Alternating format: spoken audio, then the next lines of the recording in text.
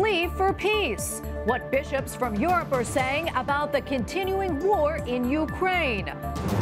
Abortion in America. The issue remains front and center at the White House and on the campaign trail. Eye on North Korea.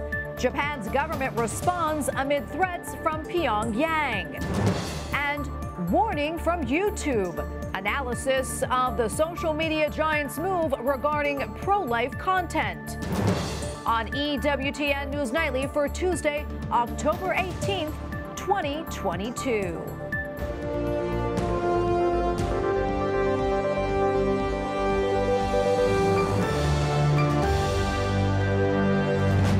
Thank you so much for being with us tonight on this Feast of St. Luke. I'm Tracy Sabol. Catholic bishops in Europe appeal for peace in Ukraine. The call came during a meeting of church leaders late last week in Belgium.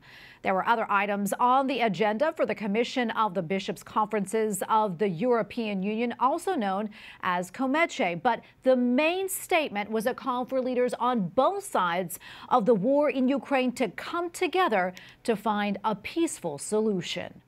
We go now to Bishop Franz Josef Overbeck, Vice President of COMECE and the Bishop of the Diocese of Essen. Your Excellency, thank you so much for your time today. We really appreciate it. Can you tell us more about this assembly, who was in attendance, and also what was said, especially about the continuing war in Ukraine? Yes, well, the COMECE is an assembly of all those bishops who have an interest in the European Union. So we assemble normally as in Brussels or in Strasbourg, and sometimes as Catholic also in Rome.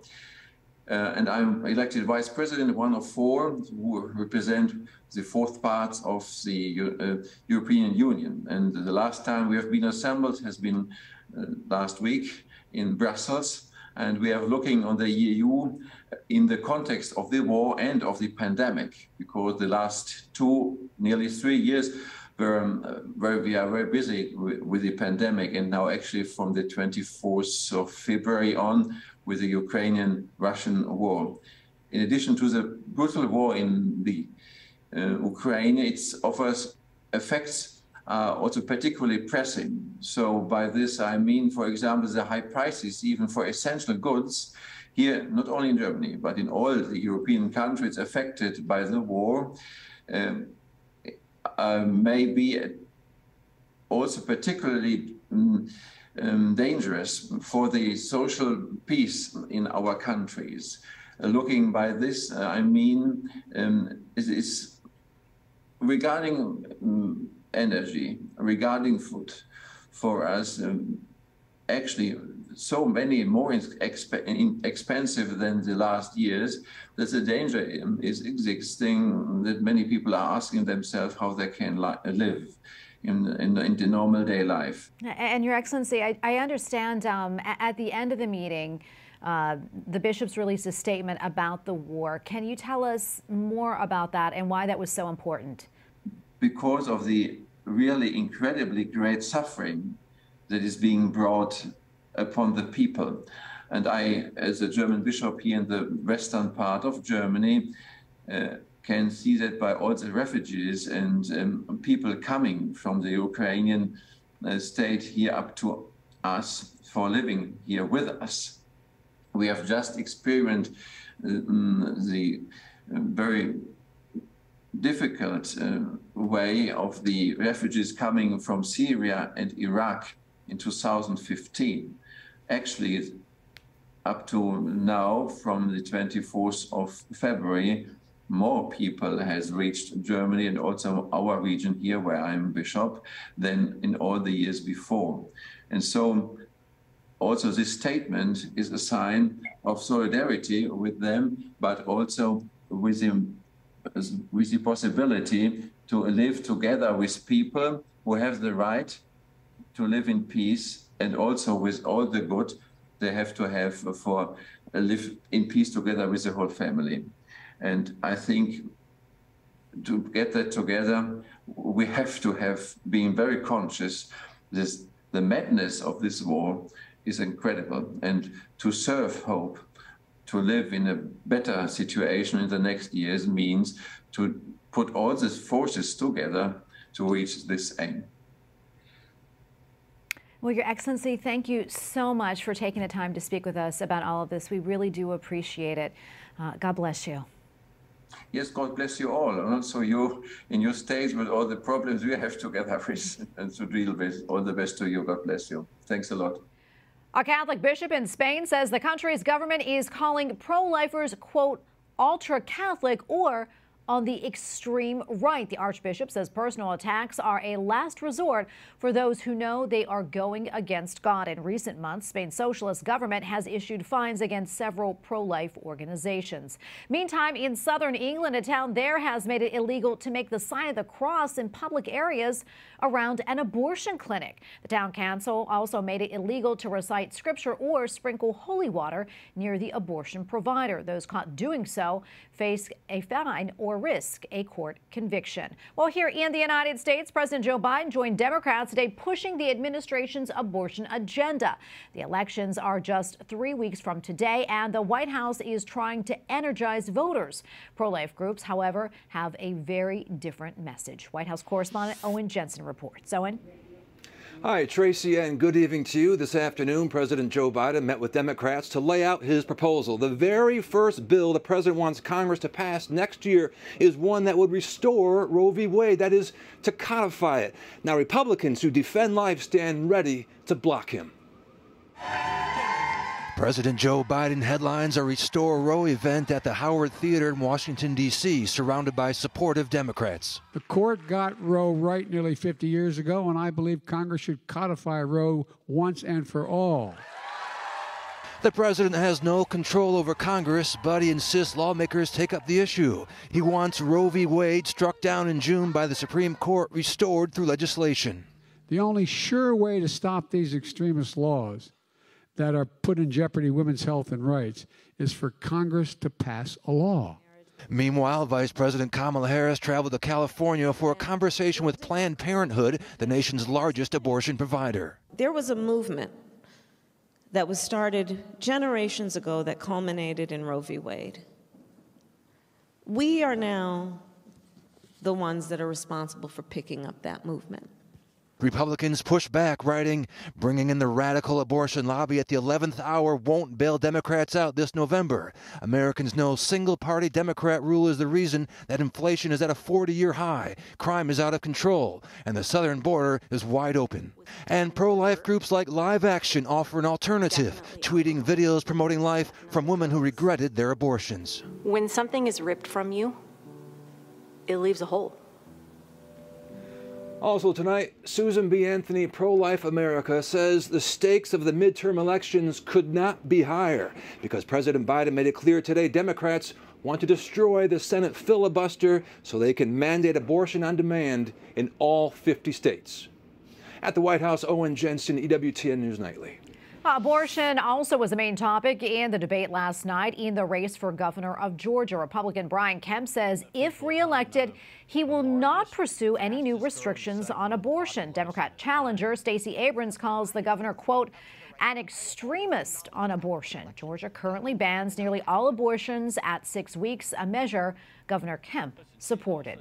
All Senate candidates in Ohio also battled over abortion last night. Republican J.D. Vance says that he is pro-life, but says he believes in some exceptions. Democrat Tim Ryan, a 10-term member of Congress, calls the overturning of Roe versus Wade, quote, government overreach. He also says that he does not support a measure that would ban abortion after 6 weeks. Well, staying in Ohio, Republican Congressman Brad Wenstrup has represented the state's 2nd district since 2012. This fall, he is facing Democrat Samantha Meadows, a political newcomer who previously worked in a pediatric clinic. Capitol Hill correspondent Eric Rosales has more on the race. I'm near Cincinnati, Ohio, in the state's 2nd congressional district, where Catholic Congressman Brad Wenstrup hopes to keep his seat come November. I sat down with him to find out why he wants to continue his work on Capitol Hill. And as we look at things, we got to ask ourselves, the works that we are doing, is it making Americans more free? And will the next generation say thank you for what we're doing? And right now, we're not seeing a lot of that as we would like to. The former colonel in the U.S. Army Reserve served during the Iraq War as a physician and surgeon. Congressman Wenstrup tells me he's pro-life. That's why he became a doctor. How can you not look at that child in the womb and not understand to some degree that's its own unique life, that if it's aborted, never gets a chance to play out, never gets a chance to do so many wonderful things. He adds Democrats are out of touch on pro-life issues. People say follow the science when it's convenient for them, but they don't seem to want to follow the science. Look, when you have that child in your womb, that is a distinctly unique human being. Congressman Winstrip tells me he's excited what the future holds if Republicans take control of the U.S. House. With the commitment to America, what we're really highlighting is that we want an America where people feel safe and secure in their homes. You've seen Democrats talking about defunding police and really stripping down law and order, letting people walk right out of jail that have committed crimes. That's not what we are about. It's anticipated that Republicans will in fact take the House. What issue would you like to see tackled first? As a physician, I'm very much involved with what we've worked up in the commitment to America on health care. That's one of the big things that I have been working on directly. But, you know, again, it's security. We want an accountable government. We want more freedom for America, make sure that Americans are still free, and a strong economy. Serving on the Healthy Future Task Force, Congressman Winstrip says he will advocate for innovative solutions to health care access and new therapies and cures. We want to focus on people's health span. How do we keep people healthier longer? Not just their lifespan, because we can keep people alive for a long time, but how we keep them healthier longer. How much we can do in preventive medicine and incentivize preventive medicine, not only to physicians, but also to patients. It's important to note I did reach out to Winstrip's opponent, Democrat Samantha Meadows. However, my emails were never returned. Near Cincinnati, Ohio, Eric Rosales, EWTN News Nightly. Coming up, with marijuana initiatives on the ballot in 5 states, what Catholic leaders are reminding the faithful.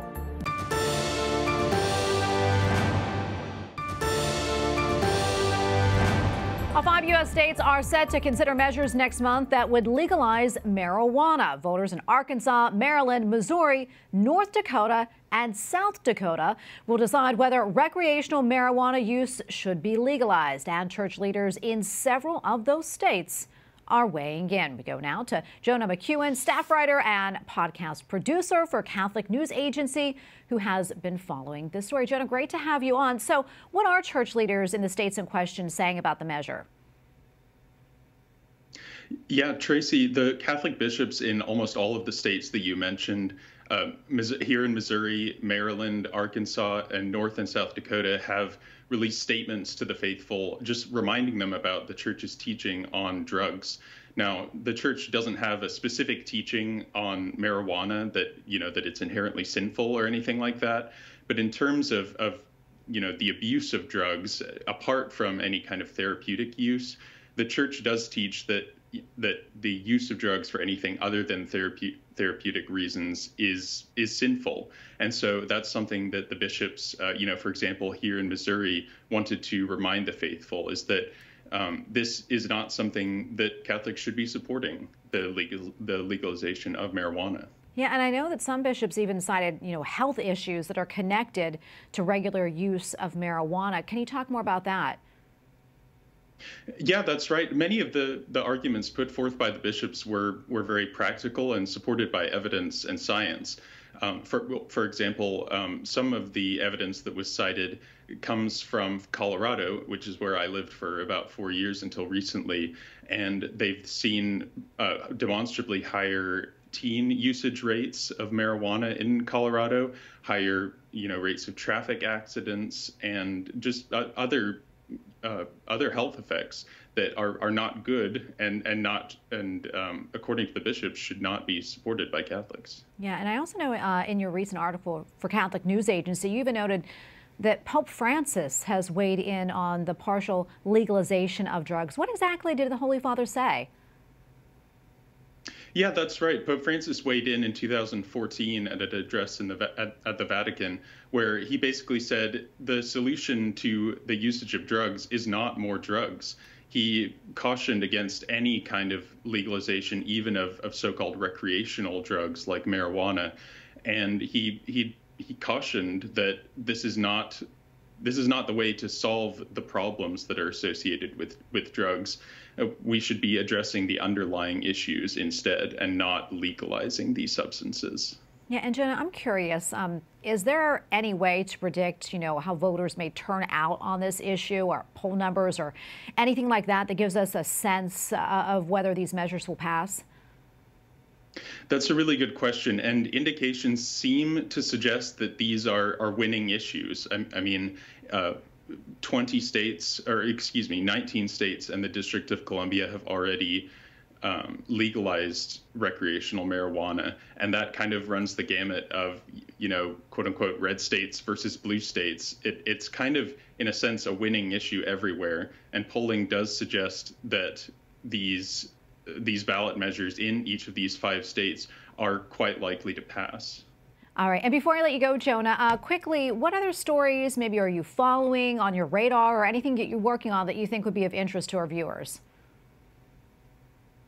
Yeah, with the midterm elections coming up, as your viewers probably know, many states have ballot initiatives that could enshrine abortion into their laws, which, of course, following the overturn of Roe v. Wade, that's something that states have been doing. Some states have been legislating in a pro-life direction, others in a pro-abortion direction. And so there's at least 5 states that have abortion on the ballot. So I'd really recommend people follow, our work at EWTN and Catholic News Agency, just to keep abreast of these ballot initiatives in these 5 states that have to do with abortion. All right, we're going to leave it right there. Jonah, great to be with you today. Thank you so much for coming on and sharing all this with us. We appreciate it.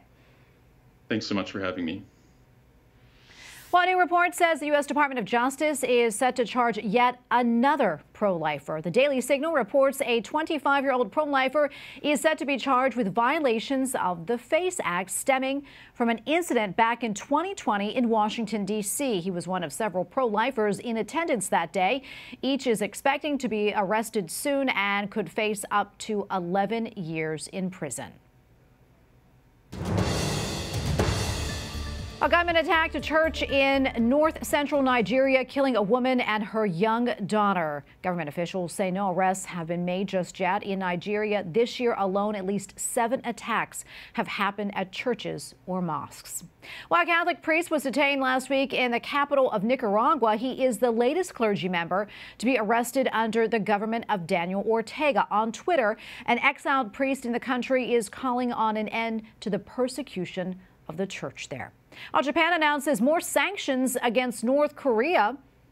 我が国のさらなる対北朝鮮措置として Tokyo is freezing the assets of 5 organizations that it said were involved in nuclear and missile development. In recent weeks, North Korea has launched a series of tests, including a ballistic missile that flew over Japan. Up next, how a case at the Supreme Court could impact social media and big tech.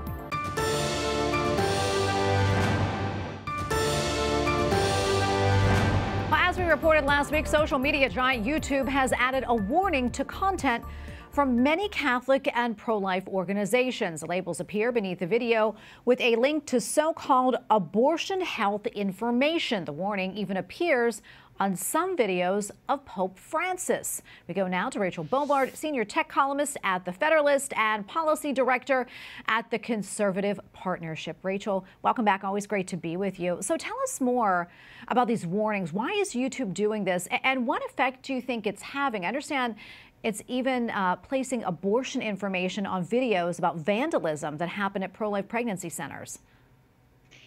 Yeah, YouTube, which is owned by Google, is doing this under the guise of promoting informational services about abortion, because it seems that any content that goes against, the abortion position, meaning that abortion should be a right, might fall under the category of misinformation, according to YouTube. So they claim they are simply providing information to the viewers, but obviously it does feel a little bit like, or a lot like, YouTube's asserting its own opinion that, some of this content about pro-life positioning may be, in fact, misinformation, which is offensive to a number of constituencies, Catholics and myself included. Yeah, indeed. And Rachel, what so-called abortion information are they providing?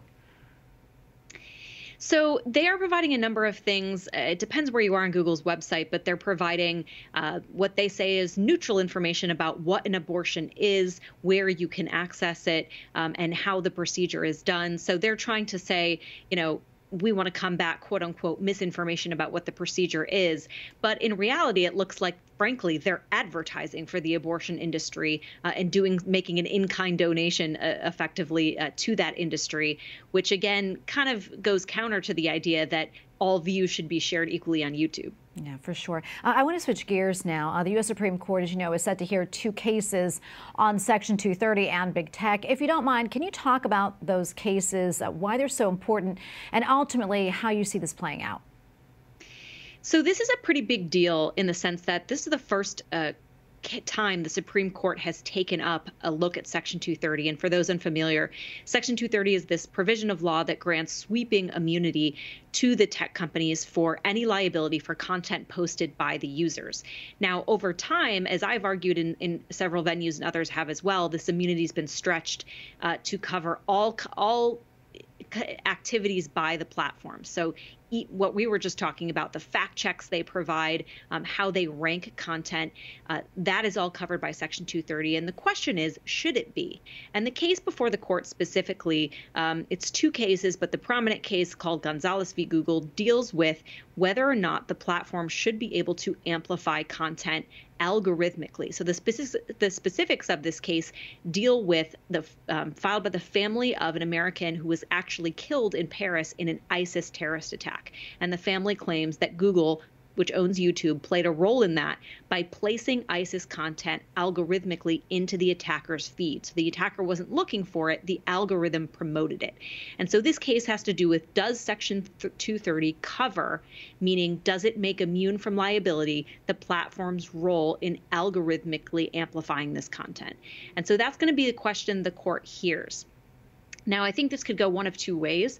A very narrow decision, the court could say, well, Section 230 covers all these things except for content related to terrorism, or they could take a very broad ruling and say, well, either a very sweeping ruling and say everything is covered by Section 230 or nothing is covered by Section 230. There's not a lot of, the Supreme Court hasn't weighed in that much on this question previously, except for Justice Clarence Thomas, who's opined on it. He's been saying, look, we should rein in or review this law, but it's kind of unknown where the rest of the justices are going to fall on this. So there's another case potentially coming before the court, Net Choice v. Paxton, which has to do with the Texas social media law, which could present an even broader question on Section 230. So we may not see the end of it just with this case. Yeah, Rachel, we have probably about a minute left or so, but I quickly want to touch on this. The controversial rapper Kanye West, who now goes by the name Ye, as you probably know, has agreed to buy the social media platform Parler. This as the deadline draws near for Elon Musk and Twitter to reach a deal.